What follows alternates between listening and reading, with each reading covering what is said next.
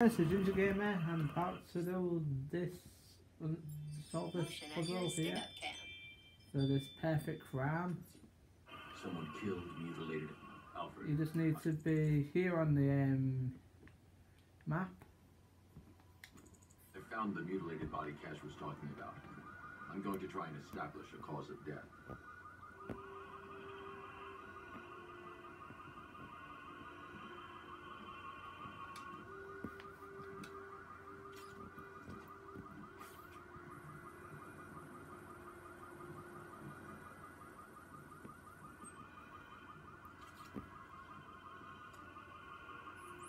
Blood tests reveal the cause of death was an overdose of painkillers leading to cardiac arrest. Also, the victim's fingerprints have been burned off with acid. A rather unsavory demise. That's not all. It's as though the subject's DNA has been corrupted somehow. There's insufficient information for me to cross-reference the database. I'll have to use the deep tissue scanner to analyze the body for distinguishing features and determine the victim's identity. Right you are, sir.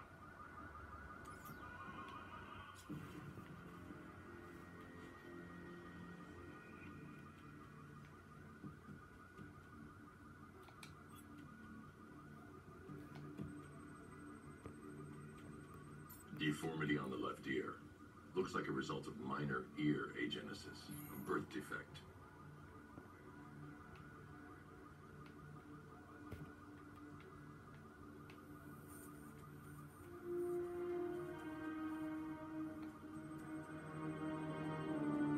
A wedding ring in the lower intestine. The inscription reads, Ophelia.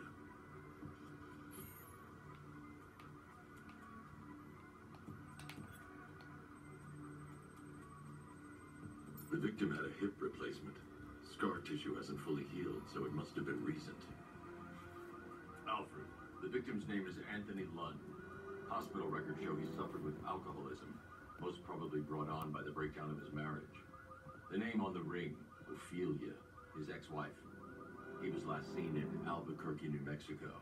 What's unusual is that they didn't go missing in Gotham. They were brought here and killed. Why? We need to track down whoever did this. Might I suggest keeping an ear out for any more of that ghastly opera music? It sounds ominously like a calling card. And there's that one. Son?